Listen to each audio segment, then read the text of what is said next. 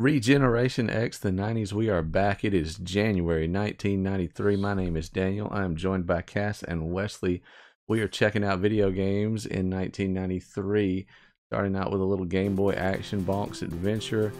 What we're seeing here is a lot of holiday and post-holiday releases. So most of the big name hits are going to come out in December, but a lot of people are getting consoles for Christmas, so January is not necessarily a dry month in the world of video games. Bonk originally on the TurboGrafx 16, and I guess some relationship with NEC allows this game to port over.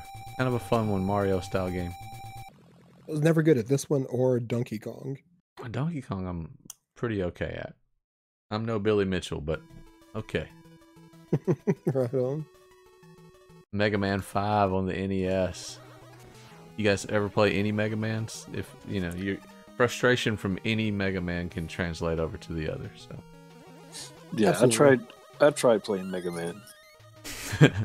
Tried. Mega Man's a cool game. It is a cool game, but it will test your patience for sure.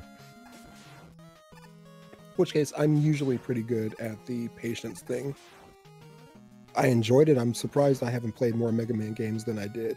I'm not like opposed to the, hey, get to a point and this really didn't work out the way that I thought that it should have.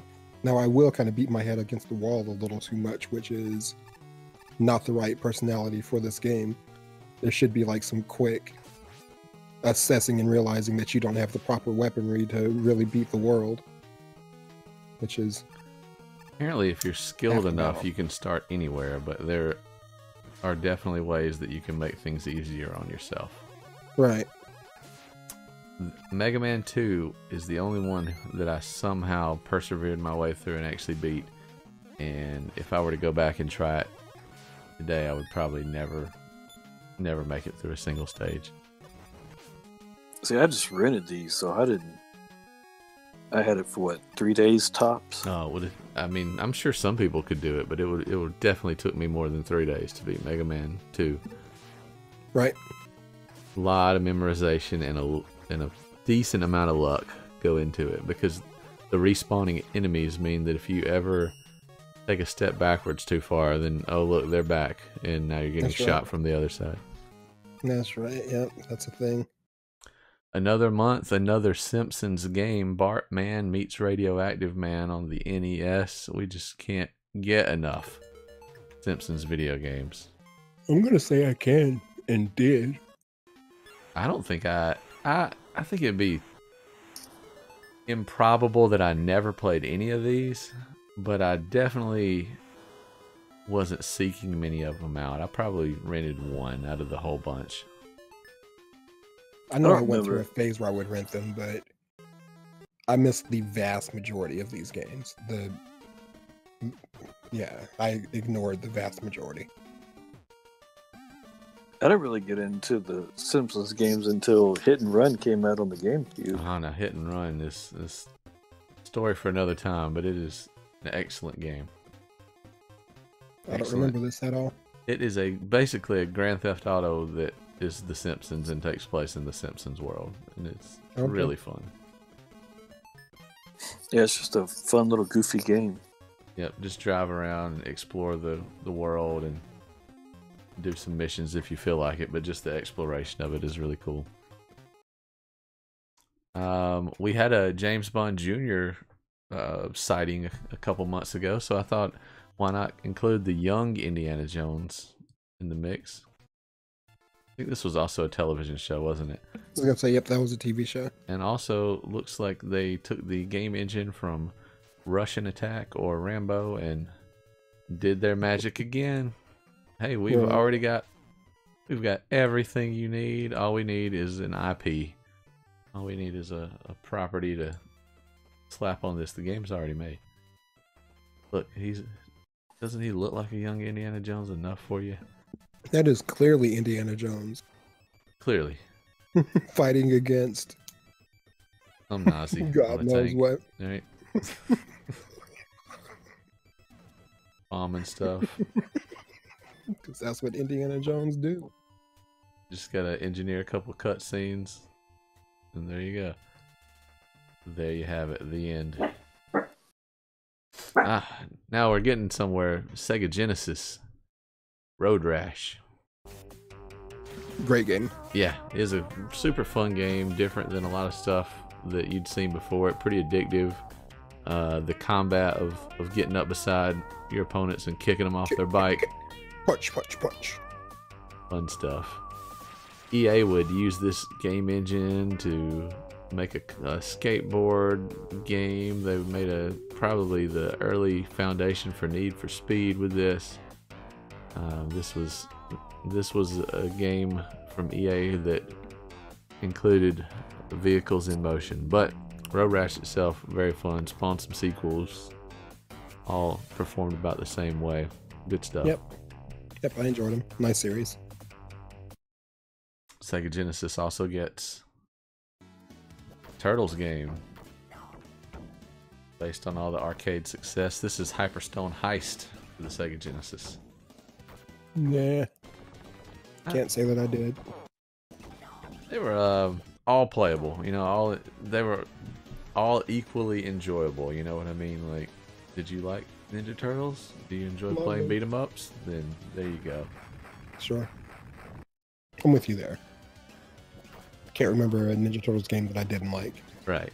But don't remember this one. Also, maybe I do actually. Also, though, if I were to show you this and tell you to name that Turtles game, you might have a hard time doing it because they were all essentially the same, yeah. Not, you know, just more of the same for better or worse. Sure. Looks fine. If it ain't broke. Probably gonna fight some same. Yep, there he is. This time with more good graphics. Yeah, I was thinking that too. Good looking Genesis game. Shredder has many shreds on him. Right. Many blades. Little nod as the Sega CD games are starting to trickle out now. We have Cobra Command on the Sega CD. Check out these graphic effects. This is what you get with CDs. Visual excitement. Does Nintendo have a CD? No. Nintendo don't have a CD. Genesis does what Nintendo don't. Fly around, aim at stuff. Cool. Yep. I'll try not to gush over it too much. Yep. Shoot helicopters. That's what this game's about. Also, now this game got perfect review scores from GamePro. This is a Sega CD game as well. It is called Wonder Dog.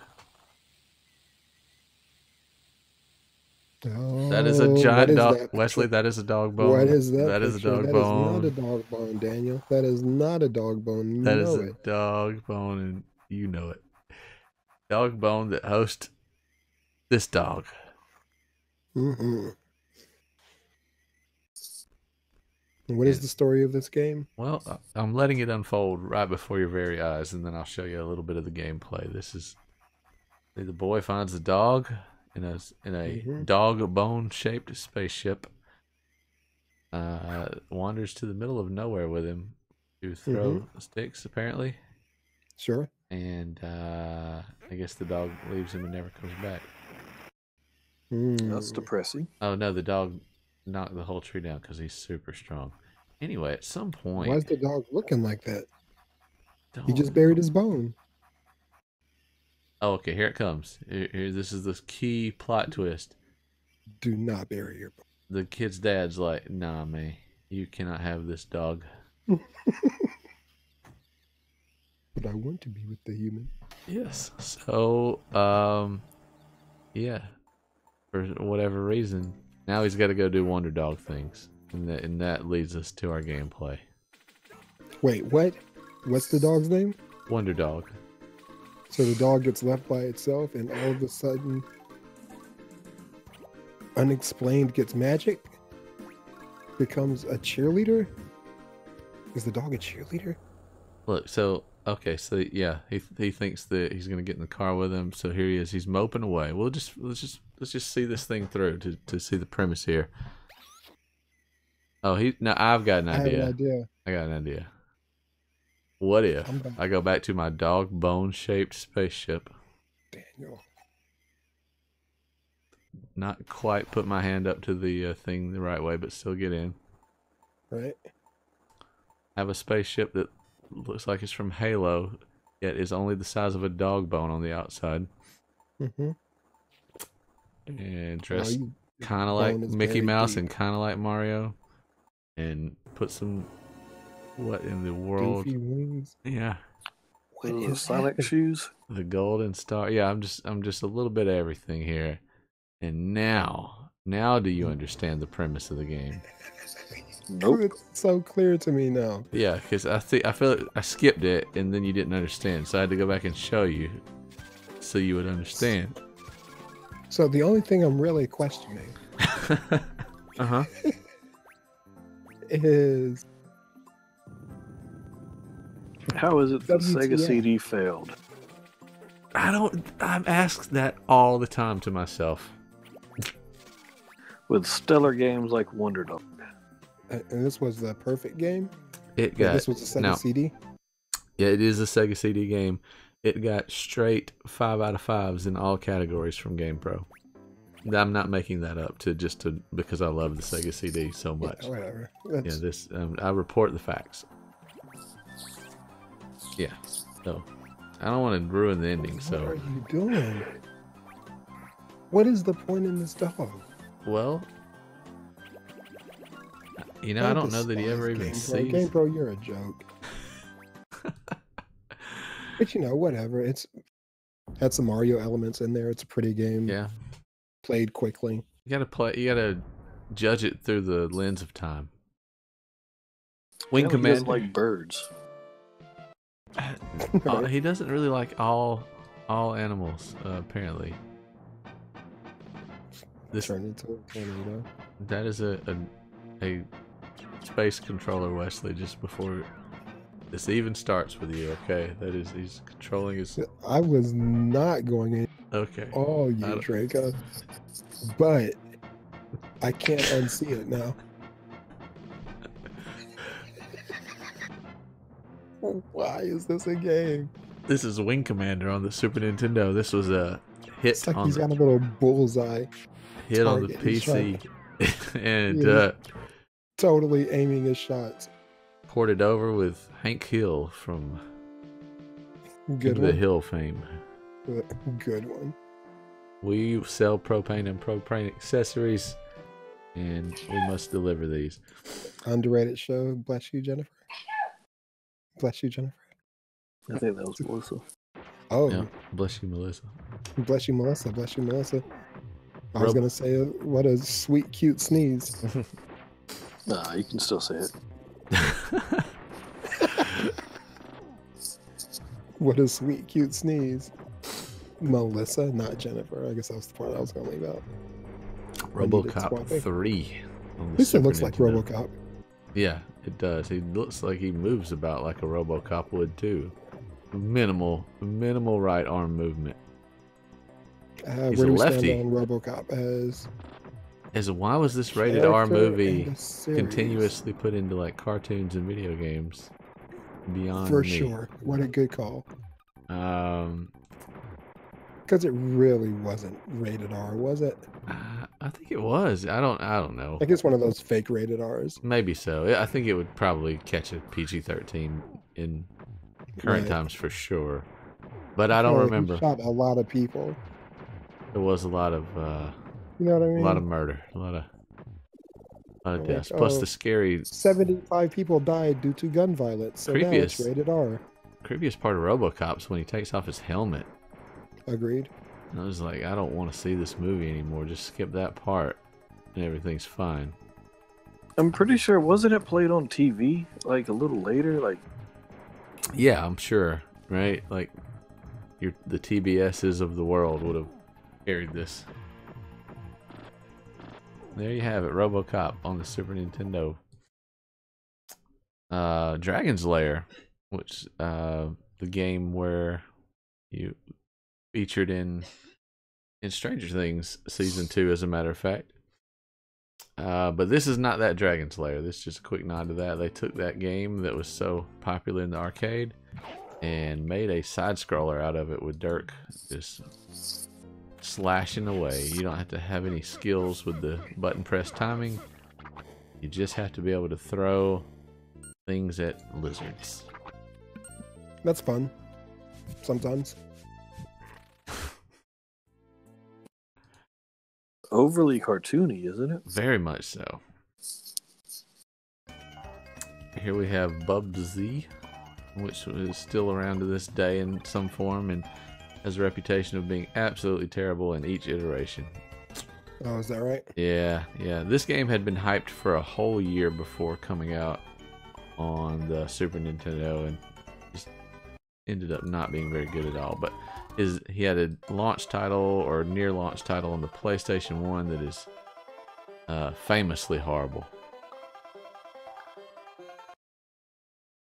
It feels like every month there's another basketball game coming out, which is not a bad thing by any means. But here we have Bulls Blazers. I think we had what? Did we have Bulls Lakers? No. Yep.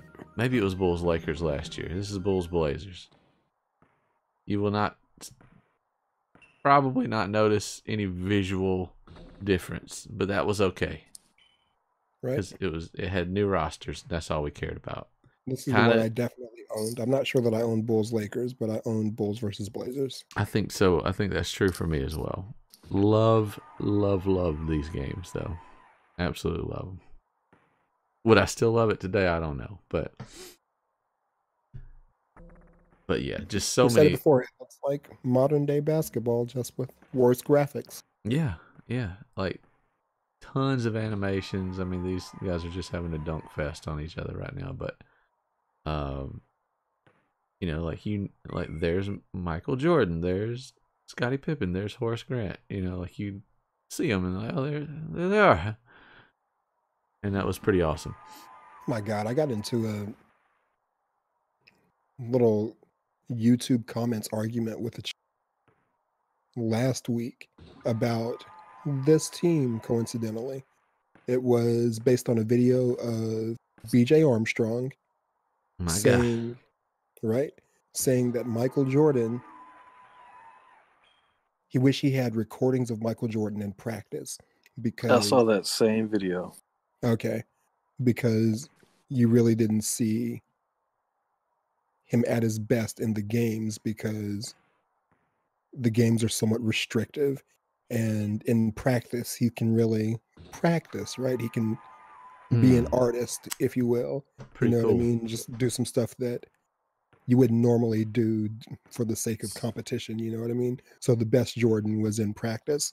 So I end up with this argument where in the comments section, so BJ says all that stuff, and the girl interviewing him was asked the question, well, why didn't all this work that he put in practice translate to, I forget how she said it, but she said it in a way that made the comment section blow up with "she's an idiot" questions, where she was basically saying, why didn't we see his best in the games? And he did a good job of articulating that, which is kind of what I just said. But I ended up in this argument where I was like, guys, it really wasn't a bad question, her asking why we didn't see Jordan's best as fans, why we never got to see it, but his teammates and the staff of the Bulls got to see it. You know what I mean? So coincidentally, I was just talking about this team. That first three-peat Bulls team was great. Shout out to B.J. Armstrong, and if you can catch that series, because he did a series of interviews a while back, and that was a part of it. But shout out to that team, great team. Absolutely. You know, related, I read the book. I think it's called Relentless by Tim Grover, who was the personal trainer for Michael Jordan, and then later on Kobe Bryant. And like, I can totally believe what you're saying about him in practice, because he talks about the drive that those two had and how tough, like they were hard teammates, but in a good way. Like they did not take it easy in practice at any point. You were always getting their best. Right. And Kobe will always kind of have to deal with the question of, was he doing a Jordan impersonation through everything? That's such a weird thing with him. Well, he did steal a lot of Jordan's moves. I He mean, did. Well, Absolutely. but model all you- of us to- did at that time. Right, to model yourself after somebody who was proven to be the best. Is that a bad Exactly. thing? Is that a bad thing? You're exactly right, Daniel. Is that a bad thing? Like if it even to is- go get Jordan's trainer in Tim Grover is like, well, this guy was the best. His trainer was the best. I need the best. Why would I not go get him? Yeah, there's a reality where it's like, okay, so tell me about Jordan. What did he do? Well, in practice, he went hard all the time. Right, all the time, competitive about everything. It's like, okay, well, I guess I need to be competitive about everything and work really hard. And you got to respect that about Kobe, Oh, even if it absolutely. is, Yeah, like you say, even if it is an impersonation, you got to respect it. yeah, his work ethic, Kobe, that is, and Jordan too, but just second to none. Cybernator on the Super Nintendo. Certainly not a Terminator knockoff at all. Could you play as a mech? Okay. Well reviewed. Quick shot. Yeah. Well reviewed game. Graphics are good. Yeah, it looks good. The big release on Super Nintendo this month though was Mario Paint. I don't know if you guys, being Sega guys, remember this one at all. Came with a mouse plugged in. I remember it was a thing. I spent a lot of time on this actually. I actually loved this. You could draw things and animate them. It's not really, you can make your own music, as you can kind of see there. And yes, those were cat and pig sounds as he's going down there. But the most fun part was you could make these stamps, and you had like 9 frames of animation, so you could kind of make what you see there and show it to absolutely no one, because it's not like you could save it, or unless you hooked it up to a VCR or something. And closing out the month, we got a few arcade games. This is Bucky O'Hare in arcades, kind of a side-scrolling shooter, but I thought this one, I don't remember it. The name sounds familiar, but it definitely had a really fun visual style. Yeah, it looks good. Name sounds familiar for sure. And this one I do remember, Virtua Racing. This I do was, not. yeah, this was going to be a big deal. It's from Sega, and just one of the early 3D racers, as you can see. Like what they were doing with 3D polygons and that kind of thing, it really led the way. This, and then what would a similar, assets and engine would make Virtua Fighter, which was really going to do a lot for the 3D fighting games. Is going to, as we were so stuck in Mortal Kombat and Street Fighter, Virtua Fighter is going to come around and say, hey, we can actually do this in the 3 dimensions and more than a left and right kind of thing. So, but this racing game was what kicked all that off. And you guys probably remember Battletoads. That's the big arcade game of the month. Of course, not the Turtles. Not the Turtles, right, exactly. Some people love them, and there's some people like me who they're like, is this just not the Ninja Turtles? Is that what we're... Who loves them? Some weirdos. I mean, I don't... Contrarians. Right, contrarians, there you go. Some people who just needed to be contrary and like something... Yeah. Well, I prefer Battletoads to Ninja Turtles. Like, do you? Yeah. Do you, Jacko?